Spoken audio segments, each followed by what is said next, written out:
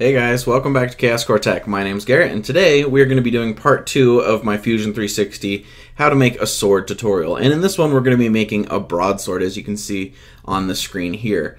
And in the first part, if you didn't see that, check the eye up in the corner. We made a katana style sword. And now I just want to reiterate that I'm just showing you like how to make the base of a sword. So this is not like a complete start to finish sword tutorial. I'm just showing you how to get the base shape there, and then you can go in and add the details and make it your own unique sword from there. So these models won't look like finished swords, it's the basic shape. Then in part 3 we're going to be splitting up one of these swords and making it print ready. So with that said, let's get into making a broadsword. So first thing I always do is come into Google image search and just type in broadsword. And now some of my favorite sword designs are always like the video game or anime style broadswords that are just like crazy proportions, like you'd never even be able to hold it up in real life, but I think those are some of the most fun. So if I search for broadsword anime, you'll see that the swords get quite a bit more funky, and almost immediately one of these pops out to me because I don't want to go crazy right now with something like this or even this because that's insane. But something like this, very simple, looks very cool, that I think is what we're going to be going for in this tutorial. Not this sword specifically, but something very close to that. We'll have this sort of shape where you have the round handle and the long flat blade. So now that we have the basics figured out, we need to sort of figure out dimensions because we aren't going to be tracing this one. We're just going to be kind of freehanding it in a sketch and then creating it from there, which actually is not very hard at all. But you do really need to know how big you want to make it. So luckily this image has the sword sort of in context on the character of the anime that it is in.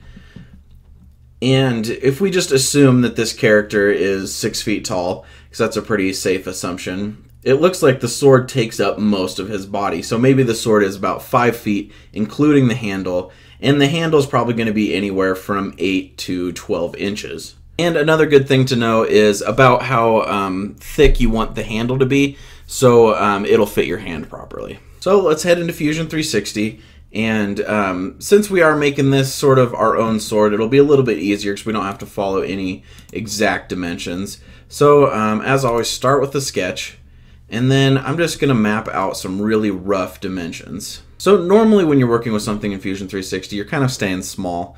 But we're going to be going quite a bit bigger because I just Googled 5 feet in millimeters and we're looking at about 1500 millimeters.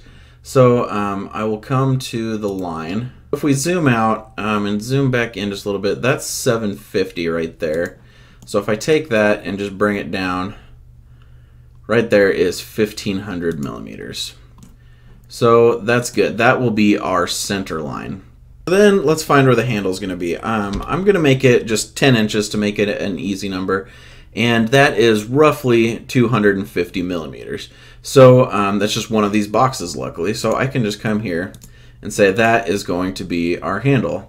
And you can already see that that's roughly the proportions of a sword. So what I'm going to do is revolve the handle because I want a nice smooth looking handle that is round, and then I'm just going to extrude everything else up normally. I want to put a little ring in right about the center point, so I'm going to come right about here. Now I determined that I want my handle to be about 2 inches around, so I'm sketching half of the profile here, so we're just going to make it 25, zoom in a bit so it'll snap to 25. I'm just going to use a circle, 2-point circle, right there. And then that'll give us a nice, perfect curve there. And then I'm just going to use the spline tool to kind of craft out the rest of the shape. But this is where it really comes down to your preference and how you want it to look in the end.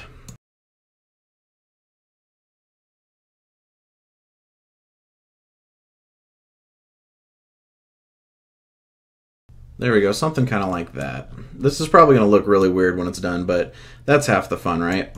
And now I'm just going to continue around and I'm going to create the guard and then the main shape for the blade.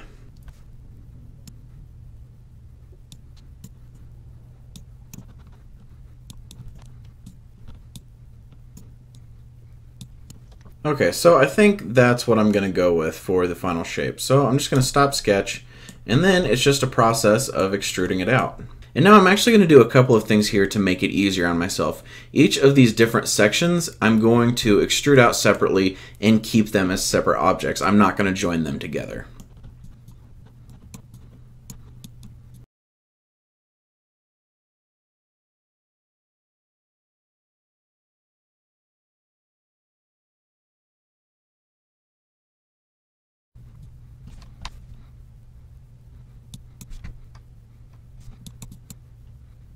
So there is the basics of our sword, and then obviously we're going to mirror these parts over to the other side, and I extruded them symmetrically.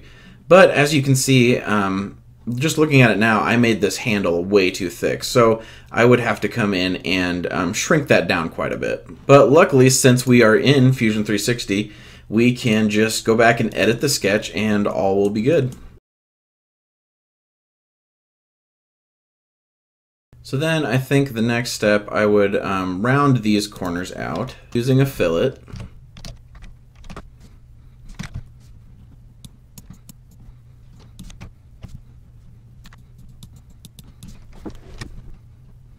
And then of course we have to add a chamfer to the blade to make it actually look like a blade. Now as with the last one, we're probably going to want to go with 2 distances, but we'll give this a try. So 10 down, 20 in.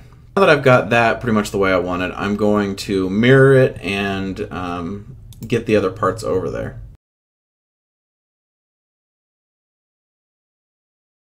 There you can see we've got a pretty typical giant anime sword. And now looking at it like this, I think I went up too far with these this little inset right here. So I'm actually going to come back and fix that in the sketch. Now I'm going to combine the 2 half pieces over here. So I'm still going to keep all of them separate going up the sword, but left and right they will be together. And from this point, I think it's just adding in some finishing touches and making it look more like the sword you want it to. And that just means adding in details. Like if I were doing this, I would probably add some sort of emblem here on the front of the sword. One, because usually swords like this have something else attached to the handle to keep it connected. And it just looks really cool. So you can put any sort of design you want right there. You could even import an image of something you've drawn out and put it on there, which would be pretty cool. And I might actually create something down here that would help the rest of the sword attach to the handle. Something to give it a little bit of extra flair down here, and maybe make it so the attachment point is a little bit stronger there as well. So I think I'll leave the tutorial at this because like I said, this is just the base. I added in a little bit of extra detail to show you how I would do it, but for the most part, this is the basis of a sword. Let me know if this was helpful for you. If you create a sword using any of these methods, tweet me a picture. I would love to see what you guys are working on. And then, like I said, stick around for part 3. If that is released, I will put an eye up in the corner so you can go right to that. And I will show you how to break this up and make it just a little bit more printable. Alright guys, thanks for watching. See you next time.